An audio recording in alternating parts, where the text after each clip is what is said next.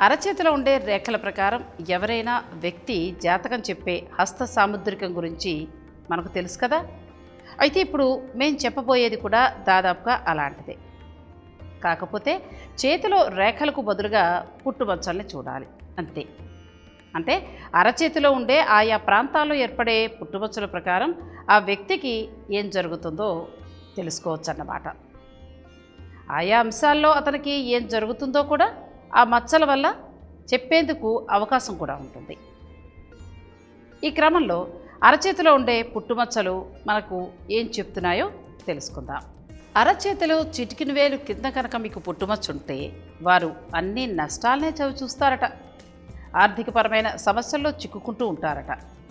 ఇప్పుడు మీరు చూసిన విధంగా అంటే అరచేతిలో మచ్చున్నవారు రెండు రకాలుగా ఉండేందుకు అవకాశం ఉంటుంది. విధి అనుకూలిస్తే కష్టపడకపోయినా ఫలితం లభిస్తుందట.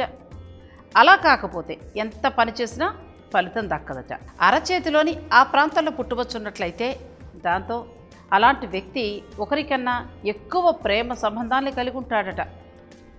దాంతోపాటు అతని నీతి నిజాయితీలు విలువలు ప్రశ్నించే విధంగా ఉంటాయట. లైఫ్ లైన్ రేఖ వద్ద పుట్టుమచ్చ ఉన్నట్లయితే వారు తమ ఆరోగ్యం పట్ల చాలా జాగ్రత్తగా ఉండాలట. లేదంటే ఆరోగ్యపరంగా పెద్ద ప్రమాదమే సంభవిస్తుందట. అరచేతిలో మీకు ఆ ప్రాంతంలో పుట్టుమచ్చ ఉన్నట్లయితే వారికి అన్ని సమస్యలు ఎదురవుతాయట. ప్రధానంగా లక్ష్య సాధనకు వైవాహిక జీవితం అడ్డుగా ఉంటుందట. అరచేతిలో అలా పుట్టుమచ్చ ఉన్నట్లయితే వారు సముద్ర ప్రయాణాలు చేయకూడదట.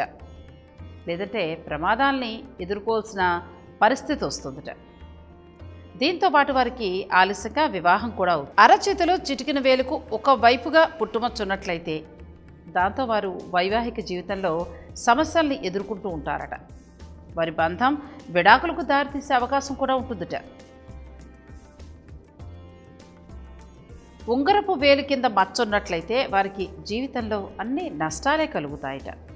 అన్ని సమస్యలు ఎదురవుతాయి. ఇలాంటి మరిన్ని విశేషాల కోసం మా ఛానల్ని సబ్స్క్రైబ్ చేయండి.